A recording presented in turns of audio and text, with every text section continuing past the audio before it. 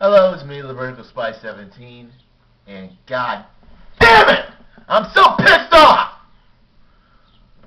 I went to go see the live-action Avatar movie, Avatar: The Last Airbender, and god fucking damn it, I'm pissed off! The movie was not great. It wasn't anything special at all. The dialogue was horrible. The acting was, I will admit, was kind of okay at most parts. It was entertaining.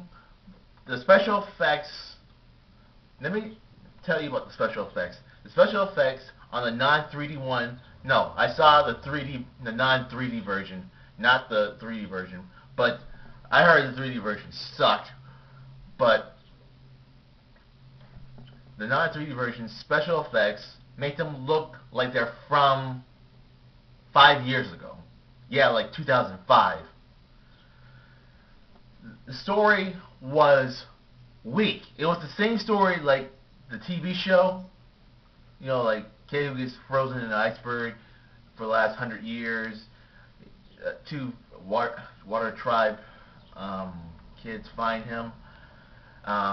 Discovers that the world is in war against the Fire Nation. Excuse me.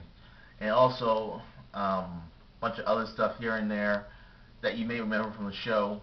And they basically rip off everything that's from the show and just make it not interesting. It just wasn't interesting at all. It was just pretty much pretty mediocre, or pretty much not different, or not special or anything. My problem with the movie is that the plot just feels weak. It just feels really, really weak. Everything happens way, way, way too fast. And why are you mispronouncing the names? They call Aang Ong. They call Sokka Soka. They call Iroh, well, they just mispronounce Iroh's name. Okay, basically, let me go through the characters first. Kid who played Aang, you know, he was okay at most parts, but you know, he could have been a lot more worse. Sokka, the two guys, I mean, the two kids who played Sokka and Katara, they did okay also, but you know, they could have been a little bit better.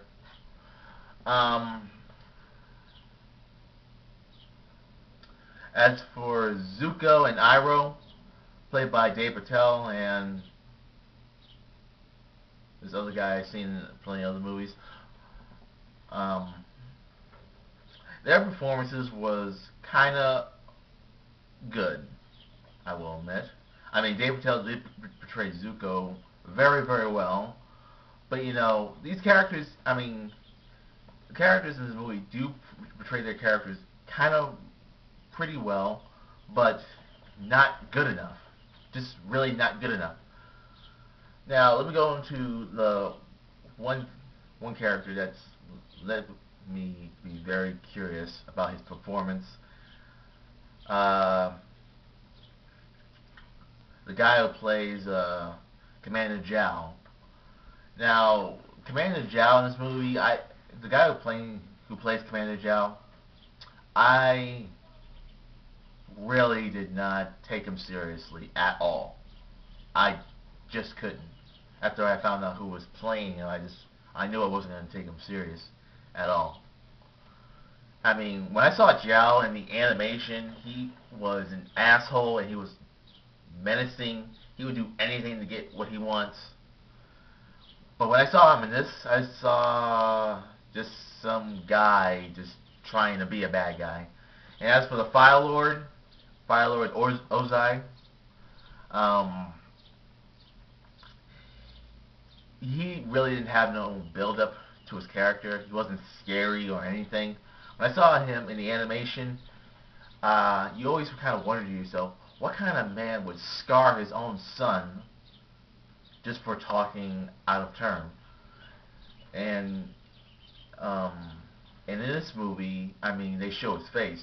Now, when it got to the TV show, they never showed his face until that part when Zuko came back at home like the third season. But in this movie, there was really no build-up to his character. He was just a cliche, just someone who's just wearing a robe and whatever. He just wasn't interesting. He wasn't. He just didn't have any build-up.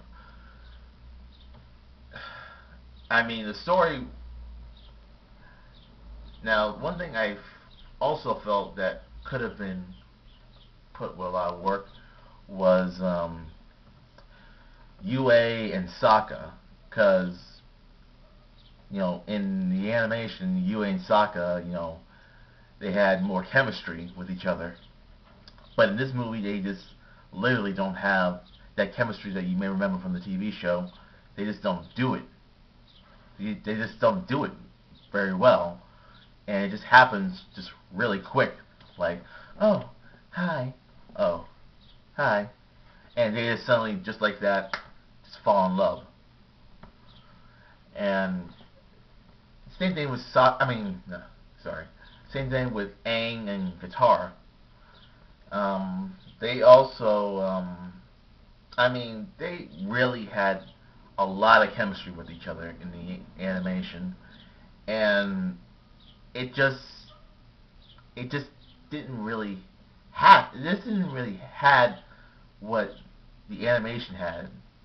I mean, they really don't have that much chemistry with each other at all.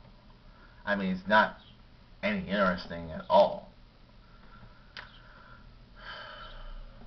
I mean, the dialogue wasn't really all that good at all.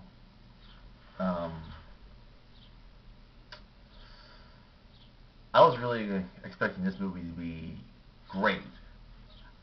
I was really expected to be blown away by this movie, but it just didn't. It just didn't blow me away. I mean, the action scenes were pretty good, I guess. And as for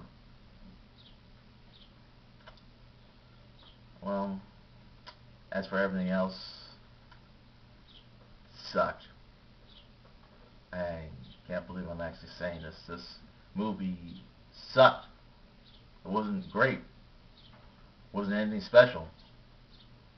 It was just nothing. So, don't go see it.